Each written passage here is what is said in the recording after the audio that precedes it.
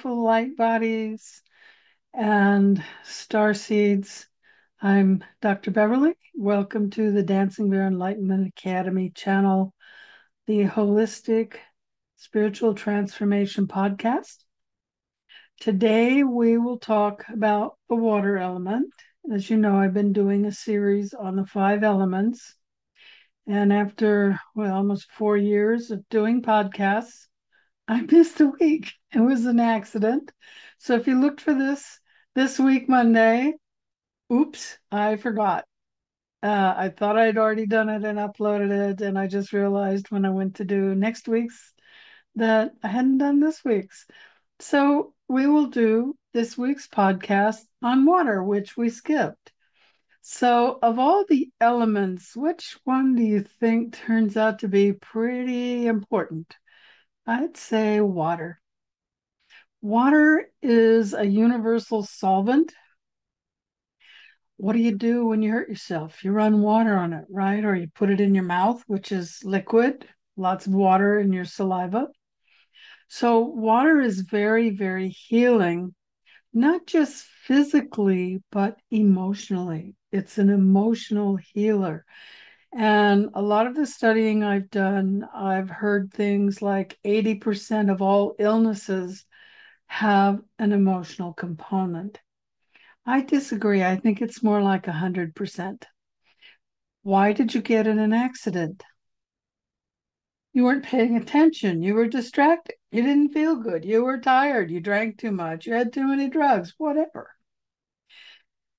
Why did you have too many drugs? Why did you drink too much? Why were you distracted? Emotional, right? So I would say pretty much our whole life is affected by our emotions. How do you manifest? You put your emotions into what you want to see. Emotions are critical. And whenever you study anything, I don't care what it is, astrology, numerology, anything, they always tell you there's an upside and a downside to everything, even colors. There's an upside and a downside to different colors. Everything is yin and yang. And when it's in balance, one is not stronger than the other. They help each other, they support each other. Yin creates yang, yang creates yin. It's a cycle. So are we ever going to be perfect? No. Why would you want perfect? What is perfect? Who decides what perfect is? There's no such thing as perfect. There is, are you in balance or not? And when you're out of balance, that's when you get sick. What causes you to be out of balance? The biggest thing is emotions. What causes your emotions to be out of balance? Mindset, your attitude, what you're thinking.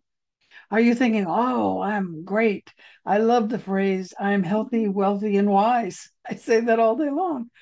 I'm healthy, wealthy, and wise. What do you say all day long? Now, sometimes I go, oh, money brought me home, or I go, I have several different mantras. I won't say them all, but sometimes I have mantras going in my head. And so, what's going on in your head? Do you know? Are you going, oh no, they did this at the Olympics? Who watches the Olympics? I stopped watching them decades ago. I don't even own a TV. I don't watch TV. I don't listen to the news. Although I did hear Paris had a blackout, except for this wonderful, beautiful cathedral. That's nice.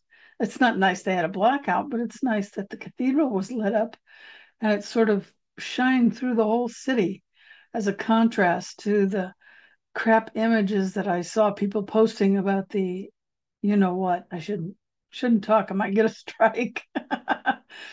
So you know what I'm talking about. You can figure it out. So water is very, very important. And of course, I'm always talking about meditation because, I've had 5 near-death experiences. I was dying, literally, not figuratively, literally dying. Came close to death, going in and out of the emergency room in anaphylactic shock, rescued off a mountain by helicopter, rescued off Angel Island by a ranger boat. I mean, I was in bad shape. I had to carry a huge purse full of medication. which wasn't healing me, but it kept me alive until I could get to the emergency room. Until I learned to meditate. That's why I'm so big on people. Meditate, meditate, meditate. What does meditate do? You start to notice your thoughts.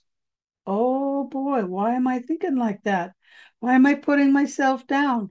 Why am I hating on whatever you're hating on? Love everything, even the dark. I know that's weird. Why would you love the dark? Because it balances the light. And you're not perfect. Have the dark within you. Uh-oh. Did I just bust your bubble? You thought you were perfect? None of us are perfect. But the light can balance out the dark, and we have free will, so we can choose the light. So you get angry and you go, I choose to express the anger in a positive way. Okay, you just infringed on my boundaries. We're going to stop. And you deal with it in a mature adult way rather than blowing up and explode. I saw a video today of a woman who got mad because the airline lost her reservation. She tore the whole place apart and broke all of the screens. I mean, that's really stupid because now she's going to go to jail and she has a big bill to pay and she's going to have to go to the courts and pay for that. So, what you choose to do with your anger is up to you. So, what's the next thing? The attitude when you meditate. Now you start changing your mind. Now, all of a sudden, you have more positive feelings. What happens when you have more positive feelings? Well, you feel grateful. What happens when you feel grateful? You have more love. What happens when you have more love, especially love of yourself? You heal or you don't get sick. I almost never get sick. When I do, it's only for a few hours, and then it goes away. And that happens about once every 5 years. I had a doctor tell me your immunity kind of wanes after a while. So you need to get sick again to rebuild your immunity. So that's probably why about every 5 years I come down with a fever or something. I go to bed for a couple of hours and I get up and I'm fine again. Okay, that's it. That's how often I get sick and what it's like. It's okay. I don't feel good for a while, but like I said, I have a little chicken broth. I go to bed, ride out the alternating chills and fever, and then it goes away. What do most people do?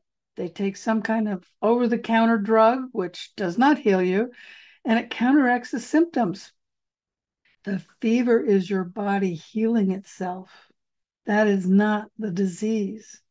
You want the fever. Don't break it unless it goes up to 102 or higher. You risk convulsions and brain damage. So if you're spiking, it means your immune system isn't able to control itself. But once your immune system knows how to work, it does. And that's the importance of water. Now, a lot of people say, well, I use bottled water. Well, the bottled water probably comes in a plastic bottle. And the more flexible the plastic bottle, the more toxic it is. So you're drinking toxic water, even if it says it's fresh spring water. So I have a filter on my house. So I take filtered water, I distill it. So now I have distilled water. So it doesn't have any of the crap. It doesn't have other people's medications in it. It's pure, clean, clear water.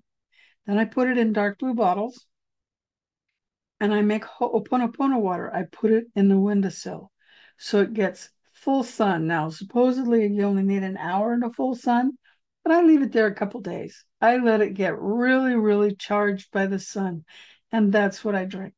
So for me, water is very, very important, and it will help keep you well. It will help keep you or prevent illness. And if you, what's his name? Dr. Miraso Emoto, I have my slides on the other computer. I don't remember names very well. So Dr. Miraso Emoto, his research into water remembers everything and it structures itself. So the whole time I'm working with my water, I'm sending it love, I'm setting it affirmations, I'm telling it wonderful things, I'm telling it how much I love it, how much I need it. I'm putting all that love and energy into my water. And it will help you heal. It will help you heal your family, your loved ones. Water is very important. So if you don't have time to buy a distiller, I don't recommend buying distilled water. Because why? It comes in plastic bottles. You need to only buy things that come in glass. Get rid of the plastic. It's full of all kinds of toxins, even food wrapped in plastic. Get rid of it. Now, if it's dry food, it's not so bad because it's not leaching into the food. But if it's any kind of wet food or liquid, all of that plastic, the phthalates, the BPA, PHT, whatever chemicals they made that plastic with, is all going to leach into the liquids, especially when they're heated. So when shippers ship water, do they ship it in air conditioned trucks? No, they get hot. It can get several hundred degrees in the back of a truck.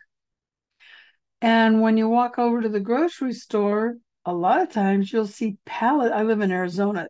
They sell a lot of water here. You'll see pallets of water in plastic bottles piled up in the front of the store. Granted, they're usually in the shade, but it's hot in the shade, even in the shade in Arizona. It's still over 100 degrees. When it's 120 in the sun, it's still 100 in the shade. So all of those toxins in the plastic are leaching into the water. So be mindful of your water and what's the kind of meditation you do to help with water element healing. So if you look at your astrology, if you have strong placements in a water element, and what's water? Let's see, Cancer, Scorpio, Pisces. Those are water elements. So if your sun, moon, or ascendant is in one of those three signs, especially if you have more than one of those in a water element sign, you need to be very mindful of water. So in traditional Chinese medicine, TCM, water is the kidneys and the urinary bladder. That's the yin is the kidneys, the yang is the bladder. So how do you know when you have kidney issues? One thing you can do is look under the eyes. Do you have a black line that goes all the way across under your eyes? That's kidneys. Or when you look at actors, I'm sure you've seen actors and they have these big bulbous bags under their eyes, huge, sticking out. That's kidneys. You can look at them and go, oh, they've got kidney issues. That's water. So take care of your kidneys.